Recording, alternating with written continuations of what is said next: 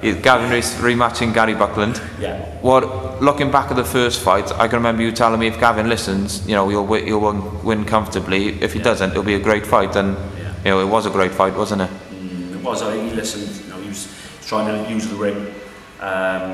First sort of 4-6 rounds, he was trying to use the ring, but he just didn't have the legs. I think, no secret that Gavin struggles to make weight, and I think he does a lot of running to make that weight the last sort of week, and then he just killed his legs. But you know, having said that, you know, it was my decision at the end of about the 5th round, I think, just to stop using the ring and just to stand there and have a punch up, because I think he hits harder than Gary.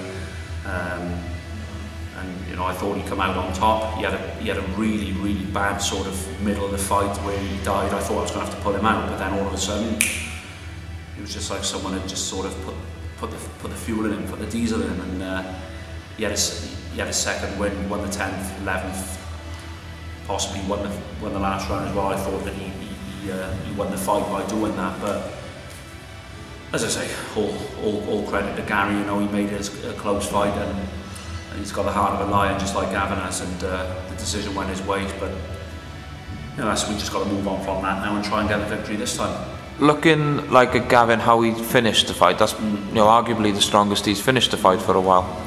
And there's always been like that question of stamina, because you know, fights like the Andy Murray fight where you know, he didn't finish him so good. He seems to have corrected that side of his game. No, I don't know. I don't think there's ever been a stamina problem, because spar 15 rounds in here. It's not that. It's just that last sort of 4 or 5 pound, it just takes it out of his legs.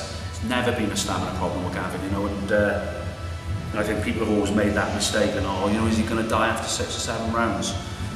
You know, it's never been a stamina problem. It's always been a weight thing with his legs, and after all these fights now, perhaps he can get it right at last. I don't know, but what I would say, what type of fights do you expect against Gary? But you know him inside out before the last fight, and I think Gary can only fight one way.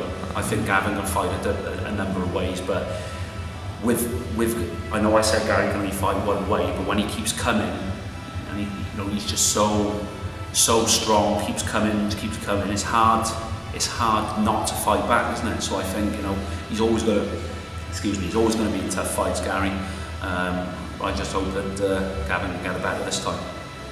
On the undercard, Alex Hughes making his debut. A lot of people from his local area know about him, but the wider boxing community don't. Can you tell us about Alex?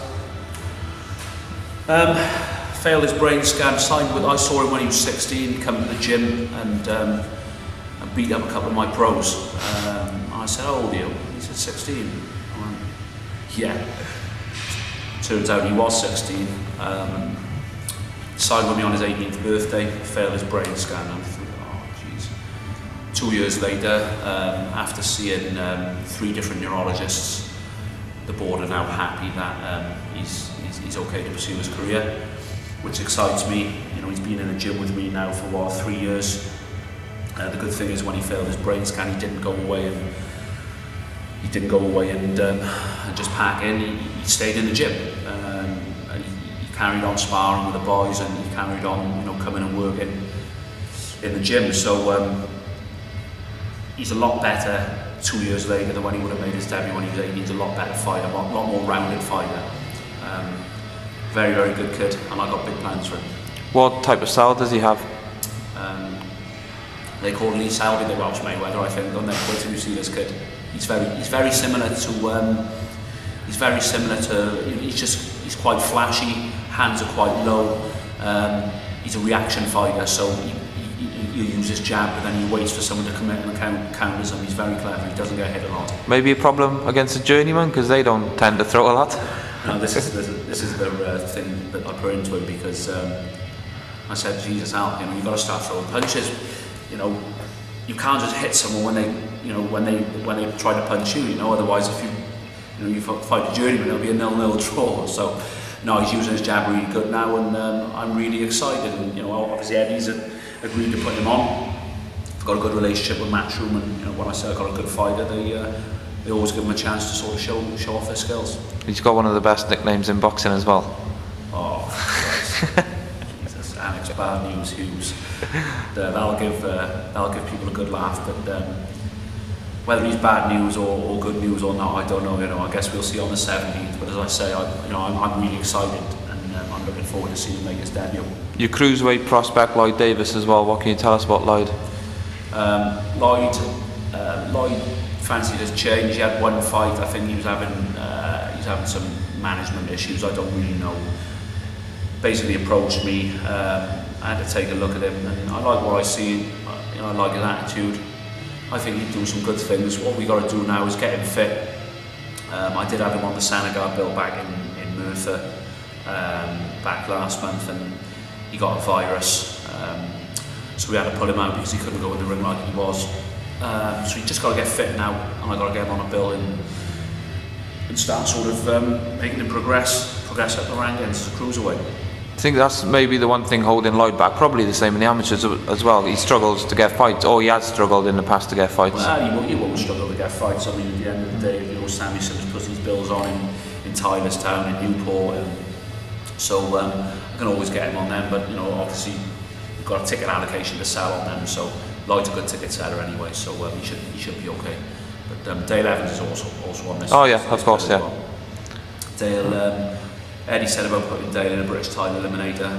I wasn't really, not that I'm not confident in Dale, but Dale's done one 6-rounder and one 8-rounder. And I just think to jump to a 10-round British title eliminator would probably be just a little bit too soon. So we put him in an 8-rounder against an opponent to be named, the famous TBA. So just waiting for Neil Bowers to get an opponent for Dale, and you know, we saw in his last fight against Eric Ochieng that he's a good kid. People don't know how hard he hits yet, but they'll soon find out when he cracks someone on the butt and sends him out for about 20 minutes. Looking at his last fight, it was, you know, it was on the main Sky show as well. So yeah. Even though he'd been on Prize Fighter, it felt like he'd broken through again because he'd lost a bit of momentum from Prize Fighter to that show. So he put himself back on the map with that performance. He did. I mean, he lost it. I think Dale admitted to himself that I think he drank a bit too much beer and enjoyed the nightlife a little bit too much after Prize Fighter. He's a kid, a 20-year-old kid who started having a little bit of attention, and who can blame him for that? But he had a fight against William Warburton, and he's a good journeyman, William Warburton. He looked great for 3 rounds, and then he looked like someone had stuck a knife in. Yeah. This is where he needed to learn. You know, he's a big puncher, but he was loading up for those 3 rounds, and I just said, look, you have to slow down because nobody can load up the way you're doing for 6 rounds. And he saw what I meant. He won the fight by a point, and you know, I think lost. Maybe a lot of people lost a bit of faith in him, but then, you know, when I had the chance, then Neil Bowers offered me Eric Ochieng for him, and I just thought of it, and I said, yeah, no problem, because he'll beat Ochieng. I thought he would, but as it was, he beat him a lot. He beat him a lot easier than what I thought he would. You know, I had 6 rounds to 2.